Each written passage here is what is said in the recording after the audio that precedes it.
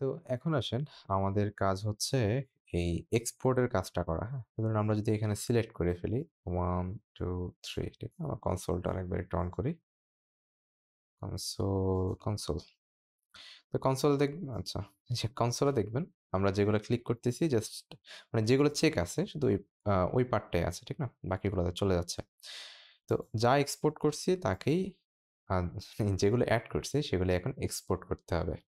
তো এক্সপোর্টের জন্য আমি জাস্ট একটা মেথড তৈরি করে রাখছি, একটু এক্সপ্লেইন করে দিচ্ছি, হ্যাঁ? তো আমি একটা মেথড তৈরি করলাম। একটা ফাইল আলাদা একটা ফাইলে করে রাখছি যাতে মেইন ফাইলটা খুব বেশি বড় না হয়।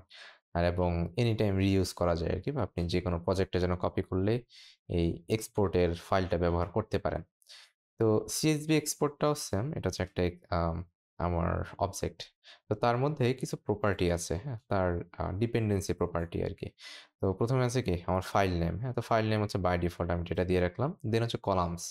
তো কলামসটা বলতে বোঝায় হচ্ছে হেডিং গুলো আরকি, হ্যাঁ? যে আসলে আপনার এক্সেলে যেরকম হেডিং গুলো দেন, ওই হেডিং গুলো হচ্ছে এখানে থাকবে। দেন হচ্ছে রোজ, হ্যাঁ? তো রোজ বলতে হচ্ছে আপনার এক্সেলে হিসাব করে দেখেন, আমি যদি প্রতিটা এক্সেলকে একেকটা রো ধরি, হ্যাঁ? প্রতিটা রো কিন্তু আবার একেকটা অ্যারে, ঠিক না? যেমন ১ টা কলাম, ২ টা কলাম, ৩ টা কলাম, ৪ টা কলাম, আবার আরেকটা রো। মানে এটা হচ্ছে একটা নেস্টেড অ্যারে, হ্যাঁ? অনেকটা হচ্ছে এইরকম আরকি, উপরে একটা এক্সাম্পল দেওয়া। যে প্রতিটা একটা রো, ওই রো এর মধ্যে আরো অনেকগুলো এলিমেন্ট থাকতে পারে। এরপর দেখেন ডেলিমিটার হচ্ছে কমা। তো সাধারণত CSV কে হচ্ছে কমা দিয়ে প্রতিটা সেলকে আলাদা করা হয় আরকি। ঠিক আছে? এরপর দেখেন এখানে একটা মেথড আছে সেট ফাইল নেম। তো সেট ফাইল নেম কি করবে দেখেন, সে হচ্ছে একটা ফাইল নেমকে রিসিভ করবে প্যারামিটার হিসেবে। নিয়ে দেখেন দিস ডট ফাইল নেম মানে হচ্ছে এই যে ফাইল নেমটা আছে সেখানে এই নামটাকে সেট করে দিবে। এরপর দেখেন রিটার্ন দিস। তো এই জিনিসটা আমাদের কাছে নতুন যে আসলে জিনিসটা কি? এটাকে বলা হয় মানে এই লিখাটা লেখা হয় মূলত চেইন কমান্ডের জন্য। হ্যাঁ? তো চেইন কমান্ডটা কি? তো চেইন কমান্ডটা হচ্ছে যে খেয়াল করে দেখেন আমরা যখন আ অ্যারে প্র্যাকটিস করতাম তখন বিষয়গুলো কিরকম হতো? এই যে এরকম লিখতেন না আপনি? ধরেন ARR ডট ম্যাপ, হ্যাঁ? ডট ফিল্টার, আম তারপর হচ্ছে মানে এ কথা বাদ দিয়ে আমরা যে রাউট গুলা করছি যে এতটুকুতে দেখছেন, ঠিক না? যেমন আম রাউটার ডট গেট, হ্যাঁ? এরপর আরেকটা গেট। যদি আমরা নিচে লিখছিলাম, তারপর পোস্ট, হ্যাঁ? তারপর আবার গেট। মানে আমি কি করতে পারি? যদি কোনো সেমিকোলন না দেই, ডট, হ্যাঁ? মানে হচ্ছে আমি বারবার রাউটার ডট পোস্ট লিখা আর হচ্ছে জাস্ট ডটের পর ডট দিয়ে লেখা, হ্যাঁ? এগুলোকে বলা হয় চেইন মেথড, হ্যাঁ? যে একটা মেথড শেষ আরেকটা মেথড শুরু।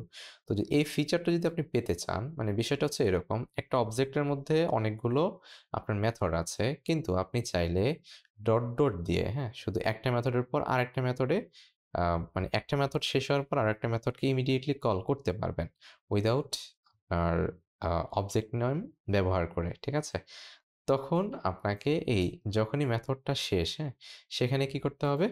আপনাকে যে রিটার্ন দিস করতে হবে। তাহলে যেটা হয় আপনি যখন এই ফাংশনটাকে কল করছেন বাই ডিফল্ট, হ্যাঁ? দিস মানে কি? এই যে CSV এক্সপোর্ট মানে এই নামটা। তার মানে আমি যখন set file name dot set column করব, মানে বিহাইন্ড দ্য সিনস জিনিসটা এরকম হচ্ছে CSV export dot set file name, আবার আমি পরের লাইনে এসে CSV export dot set columns, ঠিক আছে? মানে এই জিনিসটাই করতেছি। তো রিটার্ন দিস দেওয়ার কারণে আমাদের ওই যে বারবার মেইন অবজেক্টের নেমটার ব্যবহার করতে হচ্ছে না। এরপর দেখেন সেম ভাবে অ্যাড রোজ, হ্যাঁ? এরপর হচ্ছে তো এখানে দেখেন সেট কলামস মূলত কি করে? সেট কলামস হচ্ছে একটা কাজই করে। আপনি যে কলাম নেমগুলা পাঠাবেন সে হচ্ছে পিছনে যে কলাম নেমগুলা থাকবে, হ্যাঁ? সে ওইটাকে হচ্ছে রিপ্লেস করে দিবে। ঠিক আছে? তো আপনি হয়তো এখানে এভাবে না দিয়ে আ আমরা এটাকে হচ্ছে আসলে কলাম নেমস তো আর বাড়বে না। কলাম নেমস হচ্ছে একবারই হবে, হ্যাঁ? আপনি যা দিবেন তাই হবে। আচ্ছা। তো আমি যে কাজটা করছিলাম সেটা আসলে মূলত ইনক্রিমেন্ট করবে বা হচ্ছে আপনার স্প্রেড করবে আরকি, হ্যাঁ? যে পূর্বের কলামগুলোর সাথে আরো নতুন কলাম এড করবেন। তো আসলে কলামস এর ক্ষেত্রে এটা না দেওয়াই বেটার, হ্যাঁ? জাস্ট যা দিবেন তাই ফিক্সড। এরপর দেখেন এড রোজ, হ্যাঁ? তো এড রোজ এ মূলত কি হচ্ছে? এড রোজ হচ্ছে তো এখানে খেয়াল করে দেখেন আমরা এখানে কি করতেছি? আমাদের এই মেইন রোজ হচ্ছে একটা অ্যারে, ঠিক না? তো আমাদের এই রোজ কি করতেছে? সে হচ্ছে আরেকটা অ্যারেকে আপনার রিসিভ করে। তো রিসিভ করে আমাকে যেটা করতে হবে এই রো এর মধ্যে এই যে রোটা আমি প্যারামিটার আকারে পাঠাবো, এই যে খেয়াল করে দেখেন। আমি এই ডেটাটা হচ্ছে অন্য জায়গা থেকে পাঠাচ্ছি, হ্যাঁ? বা হচ্ছে এটাকে কি বলা যায়? আ আমি এই রোটা হচ্ছে আমি ক্লায়েন্ট থেকে পাঠাচ্ছি, হ্যাঁ? বা হচ্ছে যেগুলোকে আমি এক্সপোর্ট করতে চাই। তো এটাকে আমি রিসিভ করব হচ্ছে এইখানে, হ্যাঁ? যে আমাদের এড রোজে। তো নেওয়ার পর এই যে আমাদের রোজটা আছে তার মধ্যে কি করতে হবে? ওই ডেটাগুলোকে অ্যাপেন্ড করতে হবে। ঠিক আছে? মানে এখানে যে রো গুলা পাবেন তাকে আপনাকে অ্যাপেন্ড করতে হবে। তো আসলে এখানে প্রসেসটা একটু ভুল আছে। আমি একটু ফিক্স করে দিচ্ছি। হুম? ওকে, ফাইন। তো এখানে আপনি যেটা করেন জাস্ট স্প্রেড করে দেন, হ্যাঁ? এখানে পুশ না করে, মানে পুশ করলে যেটা হবে সে হচ্ছে পুরো নেস্টেড অ্যারেটাই পুশ করে দিবে, হ্যাঁ? তো আমি যেটা চাই যে তার যে পূর্বের ডেটা আছে এই পূর্বের ডেটার সাথে এই রোজের মধ্যে যে কলামগুলো আছে, হ্যাঁ, সেগুলোকে আমি জাস্ট অ্যাপেন্ড করে দিতে চাই, তাহলেই হলো। আবার সেম দেখেন, রিটার্ন দিস। তো রিটার্ন দিসের পর এখানে একটা ফাংশন দেখছেন তার নাম হচ্ছে স্ক্যাপ সেল, হ্যাঁ? তো স্ক্যাপ সেল যেটা করে সিএসবিতে যদি আপনি আম ডাবল কোটেশনকে সেল করতে চান, সেভ করতে চান, হ্যাঁ? ধরেন হচ্ছে আপনার কোনো ডেটা এর মধ্যে ডাবল কোটেশন থাকবে। তাহলে আপনাকে হচ্ছে ডাবল কোটেশন ২ টা ২ টা করে ব্যবহার করতে হয় আরকি। মানে বিষয়টা হচ্ছে এরকম, যদি এমন থাকে আ ধরুন আপনি এরকমভাবে ব্যবহার করতে চাচ্ছেন। মানে এই জিনিসটাই হচ্ছে আপনি সিএসভি তেও রাখবেন, হ্যাঁ? বা হচ্ছে আপনার এক্সেল শিটে রাখবেন। তাহলে লিখতে হবে এভাবে। এভাবে লিখে এভাবে। ঠিক আছে? তাহলে আপনার ওই যে যে স্প্রেডশিট আছে, হচ্ছে CSV ফাইল আছে, সেখানে এই কোটেশন দিয়ে হচ্ছে সেভ হবে আরকি, ডাবল কোটেশন দিয়ে। তো এখানে যেটা করে দেখেন, রিটার্ন মানে শুরুতে এবং শেষে দেখেন সে কি করতেছে? একটা এই যে সিঙ্গেল কোটেশন মানে ডাবল কোটেশন এড করে দিচ্ছে। আর সে এখানে যেটা করতেছে, যদি আপনার এটা হচ্ছে রেগুলার এক্সপ্রেশন বলে আরকি। সে হচ্ছে আপনার স্ট্রিং এর মধ্যে এই দেখেন এতটুকু মানে হচ্ছে আমি আমার স্ট্রিং এর মধ্যে খুঁজতেছি কোথাও হচ্ছে এই ডাবল কোটেশন আছে কিনা। যদি থাকে তাহলে আমি কি করব? এই যে এটা দিয়ে রিপ্লেস করে দিব, হ্যাঁ? মানে হচ্ছে আমি ডাবল কোটেশন দিয়ে রিপ্লেস করে দিব আরকি। ঠিক আছে? আচ্ছা, এরপর দেখেন গেট রো ডেটা, হ্যাঁ? তো গেট রো ডেটা কি যেটা করবে দেখেন রো ডট ম্যাপস, হ্যাঁ? তো সে হচ্ছে ১ম এ রো থেকে আমার সবগুলা ডেটাকে কল করবে আরকি, হ্যাঁ? দেখেন যেহেতু ম্যাপ করতেছে তার মানে সে কি করে? আ এই যে this dot escape, হ্যাঁ? সে প্রতিটা ডেটাকে এখানে পাঠায় দিচ্ছে। পাঠানোর পর সবগুলা ডেটার সাথে কমাকে append করে দিছে আরকি, হ্যাঁ? মানে এই লাইনটার মানে হচ্ছে আমি প্রতিটা অ্যারেকে ১ম এ ওই যে ডাবল মানে যদি কোনোটার মধ্যে আমার ডাবল কোটেশন থাকে সেটাকে আমি জাস্ট মানে প্রতিটা ডেটার শুরুতে এবং পিছনে আমি ডাবল কোটেশন দিলাম প্লাস প্রতিটা ডেটা এর সাথে আমি হচ্ছে একটা করে কমা এড করে দিলাম। ঠিক আছে? মানে বিষয়টা হবে যখন আমরা এক্সপোর্ট করব তখন আমরা দেখব তাহলে তখন আরো ভালোভাবে বুঝতে পারবো। এরপর দেখেন এক্সপোর্ট ফাইল, হ্যাঁ? তো এক্সপোর্ট ফাইলটা হচ্ছে মূলত সর্বশেষ আপনার এই যে আপনি ডেটাগুলো দিয়ে একটা অ্যারে তৈরি করলেন, হ্যাঁ? বিশাল একটা নেস্টেড অ্যারে তৈরি করলেন বা হচ্ছে এক্সপোর্টেবল একটা ডেটা তৈরি করলেন, সেটাকে আপনাকে সেভ করতে হবে। তো সে ১ম এ কি করে? ডেটা অ্যারে নামে একটা ফাঁকা অ্যারে নিছে, নিল। নেওয়ার পর সে দিস যে কিওয়ার্ডটা আছে সেটাকে আরেকটা ভেরিয়েবলে নিয়ে নিছে আরকি, হ্যাঁ? এটাকে বলা হয় জাস্ট মানে ম্যাপ করার জন্য। কারণ আপনি যখন ইনার আরেকটা মেথডে চলে যাবেন ওই মেথড থেকে যখন দিস ইউজ করবেন সে শুধু ওই মেথডটাকেই চিনে আরকি। একটু পরে দেখবেন কি সমস্যাটা হয়। তো এরপর দেখেন this dot columns and columns dot length, হ্যাঁ? যদি কলামের লেন্থ যদি বড় হয়, মানে ধরেন আপনি কলাম সেট করেন নাই, তখন কি হবে? তখন আসলে কিছুই হবে না। আর যদি কলামের মধ্যে কোনো ডেটা রাখেন, তখন সে হচ্ছে এই ডেটা অ্যারে এর মধ্যে পুরো কলামটাকে পুশ করবে। তো পুশ করার সময় কি করবে দেখেন? আবার same case this dot gate rose data, হ্যাঁ? গেট রোজ ডেটা মানে হচ্ছে এই যে গেট রোজ একটা ফাংশন। সে সেখানে কি করতেছে? পুরো কলামটাকে পাঠাচ্ছে, হ্যাঁ? তো কলাম কি? একটা অ্যারে। আবার সে পুরো অ্যারেটাকে কি করলো? রো ডট ম্যাপ করলো। মানে হচ্ছে ওই কলামের মধ্যে যতগুলো আমার কলাম আছে, প্রতিটা কলামকে সে হচ্ছে রিপ্লেস করবে ডাবল কোটেশন দিয়ে, হ্যাঁ?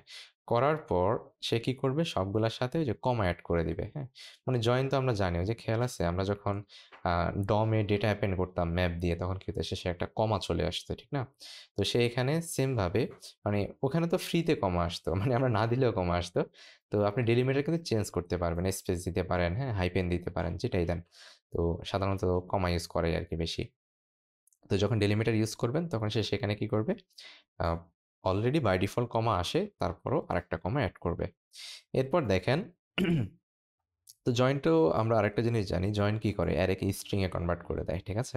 তো পুরো স্ট্রিংটা সে কি করলো? এই অ্যারে এর মধ্যে রাখলো আরকি। ডেটা অ্যারে এর মধ্যে পুশ করলো। এরপর দেখেন এই আ this dot row dot for each, হ্যাঁ? তো রো গুলা কিন্তু আমরা অলরেডি কি করে ফেলছি? ওই যে মডিফাই করে ফেলছি, ঠিক আছে? তারপরে সে আরেকবার মডিফাই করবে এখানে ডেটা অ্যারে, সরি মডিফাই করিনি, এখন করতেছি আরকি। তো ডেটা ডট অ্যারে মানে ১ম হচ্ছে কলামগুলাকে করলাম। দেন হচ্ছে data array dot push this dot rho data, হ্যাঁ? Gate rho, rho. তো এই রোটা কোথা থেকে আসছে? এই রোটা হচ্ছে এই যে দেখেন আমি কিন্তু এখানে পুরো রোজটাকে ফর ইচ করতেছি। তো ফর ইচ মানে তো জানি। সে হচ্ছে পুরো অ্যারে এর উপর একবার ট্রাভার্স করে আসে। মানে হচ্ছে ভিজিট করে আসে। তো ভিজিট করে আসলে প্রতিটা রো এর মধ্যে আবার অনেকগুলা কলাম। তো প্রতিটা সিঙ্গেল মানে প্রতিটা রো এর মধ্যে দেখেন। প্রতিটা রো এর মধ্যে কিন্তু আবার সিঙ্গেল আরেকটা অ্যারে, ঠিক না? তো প্রতিটা অ্যারেকে সে কি করবে? মানে আমার ডেটা হচ্ছে এটা। সে যদি এখানে কোনোটাতে ডাবল কোটেশন পায়, এই ডেটাগুলাকে সবগুলাকে সে হচ্ছে এই ডাবল কোটেশন দিয়ে রিপ্লেস করে দিবে আরকি। ঠিক আছে? ওকে। তো করার পর আপনি কি করলেন? আ এই ডেটা অ্যারের মধ্যে সব পুশ করলেন। করার পর এখানে আরেকটা জিনিস দেখেন। ডেটা অ্যারে ডট জয়েন, হ্যাঁ? তো এই জিনিসটা যেটা করবে, এই যে খেয়াল করে দেখেন। এটা পুরোটা তো হচ্ছে আমার একটা অ্যারে, হ্যাঁ? ধরেন এটা পুরোটা আমার ডেটা অ্যারে। তো সে এটাকে যেটা করবে, এভাবে করে কনভার্ট করে দিবে দেখেন। 1, ট্রিপল এ, আবার বিবিবি, আবার তো এখানে খেয়াল করে দেখেন, এগুলা কিন্তু সব সিঙ্গেল কোটেশন ছিল। আর যখনই সে দেখবে হচ্ছে ডাবল কোটেশন সিসি, তখন হবে এরকম। বুঝা গেছে? তো আমি পাঠাইছি অ্যারে, সে আমাকে কনভার্ট করে দিবে হচ্ছে এটা। বুঝা গেছে? ওকে। আমি এখানে একটা ডাবল স্ল্যাশ দিয়ে দিই। তাহলে এটা কমেন্ট আকারে দেখাবে আরকি। আচ্ছা। তাহলে আশা করি বিষয়টা বুঝছেন, হ্যাঁ? যে আসলে কিভাবে কাজটা হবে। এই যে তো আর এখানে বলতে পারেন ব্যাকস্ল্যাশ আর আর ব্যাকস্ল্যাশ এন মানে কি, হ্যাঁ? ব্যাকস্ল্যাশ আর ব্যাকস্ল্যাশ এন মানে হচ্ছে এই যে আপনি যখন এটাকে জয়েন করবেন, হ্যাঁ? তো জয়েন করলে সবগুলো আসবে এইরকম। ধরুন আম এই যে এরকম ছিল আরকি মূলত। এখানে একটু গ্যাপ গেছে। 2, বিবিবি আর 3, সিসিসি। মানে এটা হচ্ছে আপনি জয়েন করলে পাবেন, নরমালি জয়েন করলে। আর যখন ব্যাকস্ল্যাশ আর আর ব্যাকস্ল্যাশ এন দিয়ে করবেন তখন হবে এরকম। মানে এই লাইনটা শেষ, সে এখানে আর কমা দিবে না, হ্যাঁ? সে এই সরি এখানে না। এই যে এখানে আর কমা দিবে না, সে চলে যাবে হচ্ছে নিচে। একদম বরাবর নিচে, হ্যাঁ? আবার সেম ভাবে এই লাইনটা যেখানে শেষ মানে এই অ্যারেটা যেখানে শেষ, শেষে আর কমা দিবে না। এই 3 টাকে নিয়ে আসবে এভাবে। মানে জাস্ট নিচে নিয়ে এসে সে কি করবে? এরকম একটা স্ট্রিং আপনাকে তৈরি করে দিবে। বুঝা গেছে? তো করার পর দেখেন আমাদের কাজ হবে এখানে একটা কন্ডিশন দিচ্ছে সে যে window dot navigate dot MS save or open ব্লব, হ্যাঁ? এই জিনিসটা হচ্ছে যদি আপনার ব্রাউজারে, হ্যাঁ? যদি এই যে আমরা কন্ট্রোল এস দিয়ে যে সেভটা করি না? কন্ট্রোল এস, হ্যাঁ? এই জিনিসটা যদি আপনার এখানে সাপোর্ট করে, হ্যাঁ? তখন সে কি করবে? সে মানে এই ফাংশনটা হচ্ছে একটা এপিআই আরকি, ব্রাউজার এপিআই। তো ব্রাউজার এপিআই আপনার ব্রাউজার যদি কোনো একটা ফাইলকে অটোমেটিক সেভ এস করে নিতে পারে, হ্যাঁ? তখন হচ্ছে এই ফাংশনটা অটোমেটিক কল হবে। তো এখানে কি করতেছে? একটা নতুন ব্লব ফাইল তৈরি করতেছে। তো ব্লব ফাইল মানে আমরা জানি এটা হচ্ছে একটা বাইনারি ফাইল আরকি, হ্যাঁ? তো এই বাইনারি ফাইলটাকে সে হচ্ছে ওই যে আপনি যে নামটা দিছেন, ওই নামে সে সেভ করে ফেলে, হ্যাঁ? এই যে দেখেন this ডট ফাইল নেম। এরপর আসতেছে যদি এই সাপোর্টেড না হয়, হ্যাঁ? মানে আপনার ব্রাউজারে হয়তো এটা নেই। তখন সে যেটা করবে দেখেন, সে হচ্ছে UFFF মানে এটা হচ্ছে একটা এনকোডেড ফরম্যাট যার মাধ্যমে আপনি আপনার কনটেন্টটাকে হচ্ছে যেহেতু এটা একটা বাইনারি হয়, ঠিক আছে? ওই বাইনারি থেকে যেন আপনি যখন ফাইলটা সেভ হবে তখন সে ঠিকমতো থাকে। মানে আমরা যে ল্যাঙ্গুয়েজটা বুঝি, হ্যাঁ? আ সলিড ইংলিশ যেটা আরকি, ওই ইংলিশে সে যেন কনভার্ট করতে পারে। তো এটা হচ্ছে ক্যারেক্টার আপনার ইউনিকোড বলতে পারেন আরকি, হ্যাঁ? ইউনিকোডে সে কনভার্ট করে দেয়। UTF-8 এ। তো এখানে দেখেন সে কি বলে? ওই যে আমরা যে ডেটাটা তৈরি করছি, হ্যাঁ? Data text slash CSV. তো টেক্সট স্ল্যাশ সিএসভি মানে হচ্ছে আমরা তো যে ফাইলটা লিখতেছি তাকে সিএসভি তে হচ্ছে এক্সপোর্ট করতে চাই, হ্যাঁ? তো আমাকে এরকম বলে দিতে হয়। Data colon text slash CSV দেন একটা কোলন সেমিকোলন দিয়ে তো পুরো জিনিসটা হয়তো আপনি একসাথে লিখতে পারতেন, হ্যাঁ? আসলে এভাবে আর না লিখলে হতো। দেখেন data colon text slash CSV কার সেট ইউটিএফ প্লাস সেট মানে এখানে হচ্ছে সিএসভিটা আসলে চেঞ্জ হয়। আপনি যদি এক্সেলে চান তাহলে এক্সেল লিখতে হবে, যদি ইমেজে চান আইএমজি জেপিজি ডট পিএন মানে আইএমজি না মানে ধরেন image slash JPG image slash PNG image slash zip, হ্যাঁ?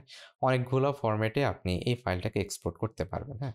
আর এখানে হচ্ছে একটা কার সেট বলে দিতে হবে যে আসলে আপনি যে ফাইলটি এক্সপোর্ট করতেছেন তার ফরম্যাট কি, হ্যাঁ? বা এনকোড ফরম্যাট কি। এবার হচ্ছে কার বম, হ্যাঁ? তো কার-বম হচ্ছে এই যে এটা UTF-8 আর সর্বশেষ হচ্ছে এনকোডেড ডেটা, হ্যাঁ? তো এনকোডেড ডেটা হচ্ছে কি ওই যে, যে এই যে অ্যারেটাকে এখন কি করলেন, ফুল একটা স্ট্রিংয়ে কনভার্ট করলেন, ওই স্ট্রিংটাকে এখানে বলে দিতে হবে। তো দেওয়ার পর সে কি করলো, একটা লিঙ্ক তৈরি করলো, হ্যাঁ, এ তৈরি করলো। তো এ এর মধ্যে দেখেন সে কি করতেছে, ওই যে এইচটিএফ এর মধ্যে পুরো কন্টেন্টটা কিন্তু একটা জিনিস খেয়াল করেন, ওই যে আমরা যখন ইমেজ ক্যাপচার শিখেছিলাম জাভাস্ক্রিপ্টে, তখন কি হতো, ইমেজটাকে হচ্ছে আমরা একটা ব্লবে কনভার্ট করতাম, কনভার্ট করে কি করতাম, লোকাল স্টোরেজে সেভ করতাম, তারপর রেন্ডার করতাম। তো ওই ক্লাসটা একটু দেখে নিতে পারেন।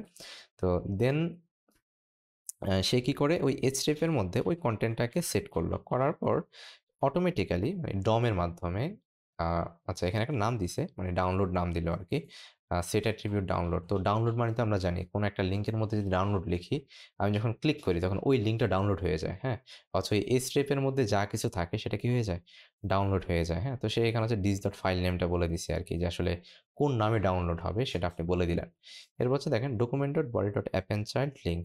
তো আসলে এই লিঙ্কটা তো আপনি ক্রিয়েট করছেন মাত্র জাভাস্ক্রিপ্টের মাধ্যমে, তাকে অবশ্যই আপনার এই ডকুমেন্টের মধ্যে অ্যাড করতে হবে। যদি অ্যাড করেন দেন হচ্ছে আপনি তাকে কি করতে পারবেন, ডাউনলোড করতে পারবেন আর কি, ঠিক আছে। এরপর দেখেন লিঙ্ক ডট ক্লিক, হ্যাঁ, মানে হচ্ছে ওই যে লিঙ্কটাকে আপনি ডকুমেন্টে মাত্র অ্যাপেন্ড করলেন তাকে আপনি আবার ক্লিক করে দিলেন। তো অবশেষে যেটা হলো, আপনি আপনার অ্যারেটাকে সরাসরি মানে বাই ডিফল্ট জাভাস্ক্রিপ্টের থ্রুতেই ডাউনলোড করতে পারবেন। তো এই হচ্ছে মোটামুটি এই যে আমরা একটা সিএসভি এক্সপোর্ট একটা অবজেক্ট তৈরি করলাম তার কাজ, হ্যাঁ। ওকে। তো এটাকে ব্যবহার করার পালা, হ্যাঁ। তো ব্যবহার করার জন্য যেহেতু এটা একটা ভেরিয়েবল, দেখেন লেট ভেরিয়েবল, আপনি এখানে এই ফাইলটাকে যদি আপনি আপনার HTML ফাইলে একবার কানেক্ট করে দেন স্ক্রিপ্ট ট্যাগ দিয়ে, তখন এটাকে ব্যবহার করতে পারবেন। তো আমি কি করতেছি, যদি আমরা আমাদের এই যে অলে আসি, এটা খেয়াল করে দেখেন, তো আমি একটু ইনপুট করে রাখছি আর কি ফার্স্টে, এই স্ক্রিপ্ট স্ল্যাশ এই যে জেএস স্ল্যাশ, মানে আমার যে ডিরেক্টরি আছে, যে আমরা তো জানি স্ল্যাশ মানে হচ্ছে আমি পাবলিক ফোল্ডারের মধ্যে আছি, দেন জেএস থেকে কী করলাম, যে সিএসবি এক্সপোর্ট ডট জেএসটাকে আমি ইম্পোর্ট করলাম, হ্যাঁ, বা হচ্ছে এখানে কানেক্ট করলাম। তো এটাকে চাইলে আপনি হেডের মধ্যেও রাখতে পারেন, তাহলে সবগুলো ফাইলে আপনাকে আর কানেক্ট করতে হবে না। তো সাধারণত হচ্ছে এক্সপোর্টটা শুধুমাত্র হচ্ছে আমাদের যেখানে যেখানে টেবিলটা আমরা রেন্ডার করবো বা ডেটা লিস্ট দেখবো সেখানে প্রয়োজন, যার কারণে আর সব জায়গাতে প্রয়োজন নেই, হ্যাঁ, করলাম। করার পর এটাকে ব্যবহার করতে হবে। তো খেয়াল করে দেখেন আমাদের ভেরিয়েবলের নাম কি, হ্যাঁ, আমাদের ভেরিয়েবলের নাম হচ্ছে সিএসভি এক্সপোর্ট, হ্যাঁ। তাহলে আমাকে সিএসভি এক্সপোর্ট দিয়েই ফাইলটাকে রিসিভ করতে হবে বা হচ্ছে ভেরিয়েবলটাকে রিসিভ করতে হবে।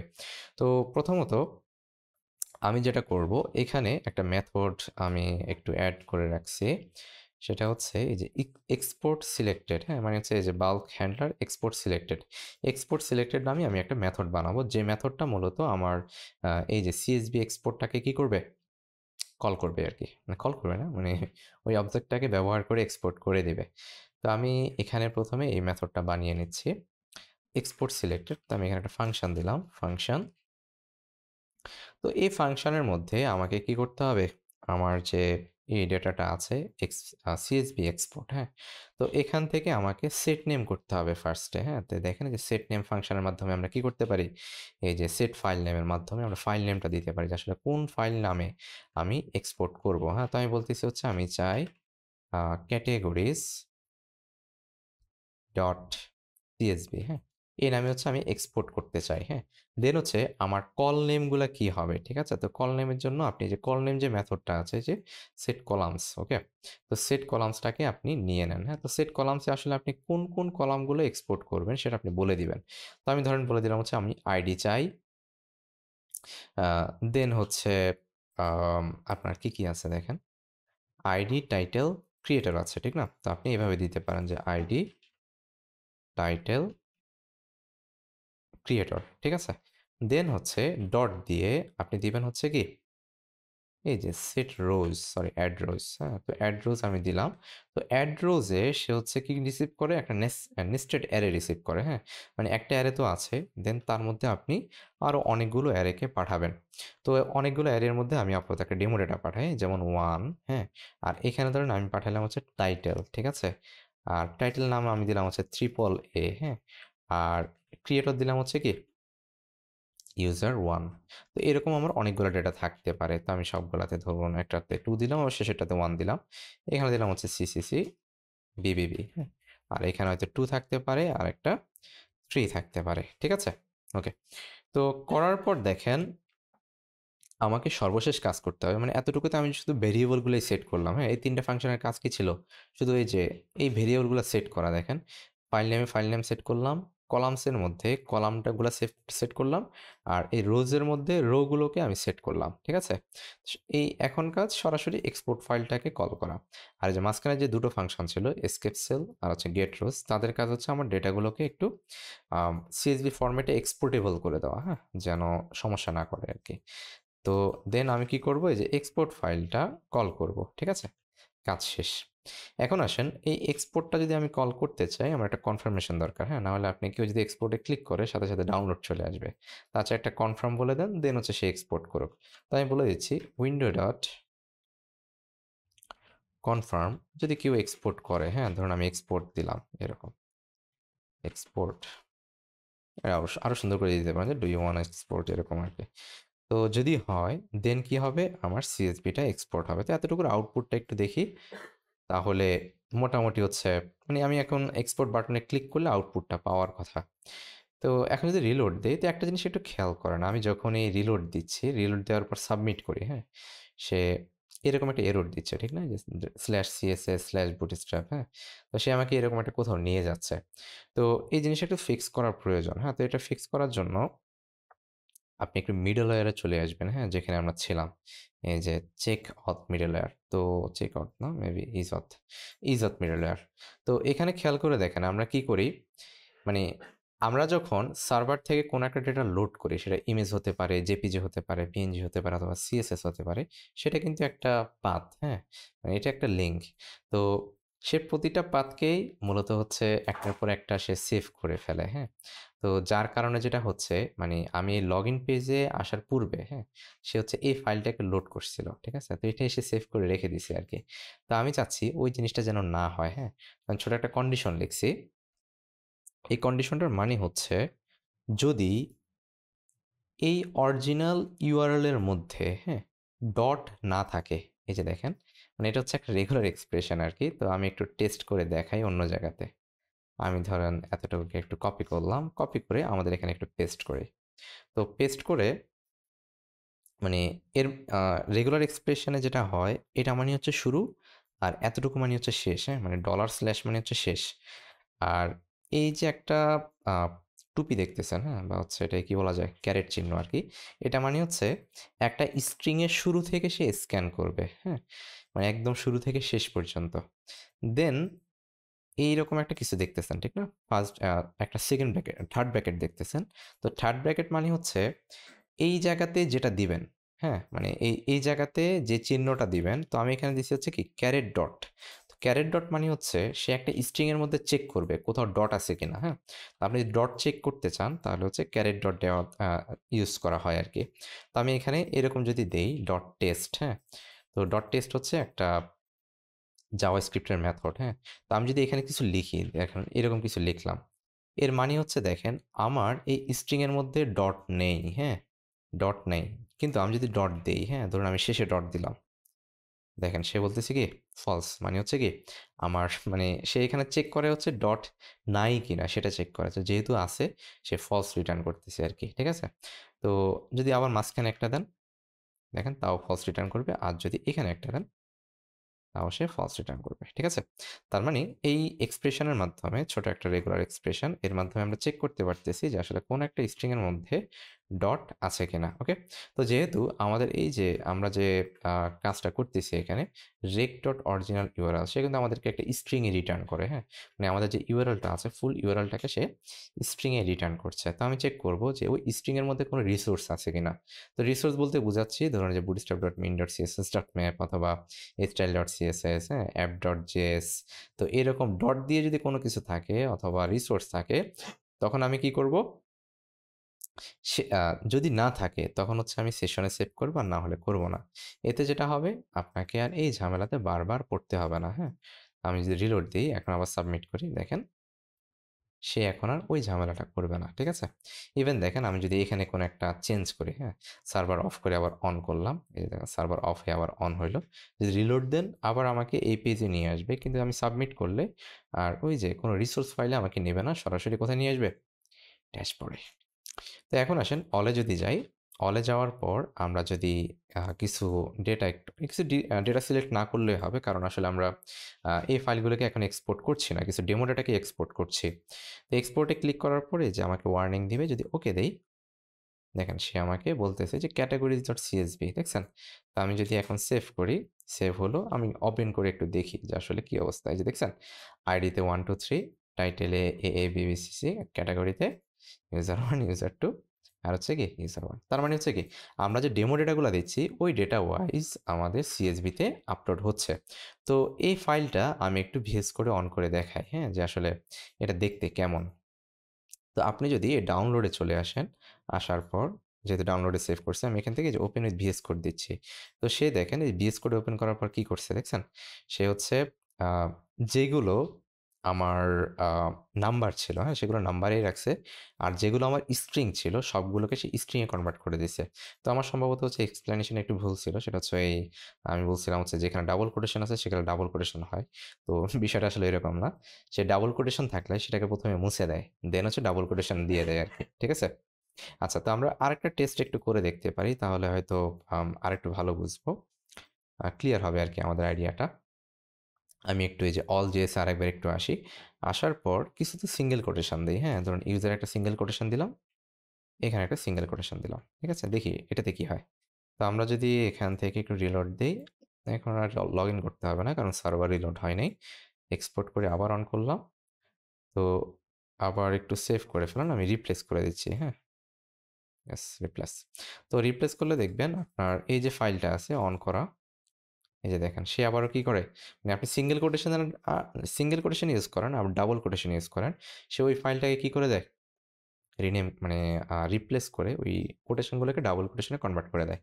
আর ওই যে আমাদের একটা বললাম না যে ব্যাকস্ল্যাশ আর দিয়ে কি হয়? দেখেন যে অ্যারেটা যেখানে শেষ সে ওখান থেকে নিচে চলে আসছে আরকি। ঠিক আছে? তো এই হচ্ছে overall CSV ফরম্যাটের behind the scenes আরকি যে আসলে কি হয়।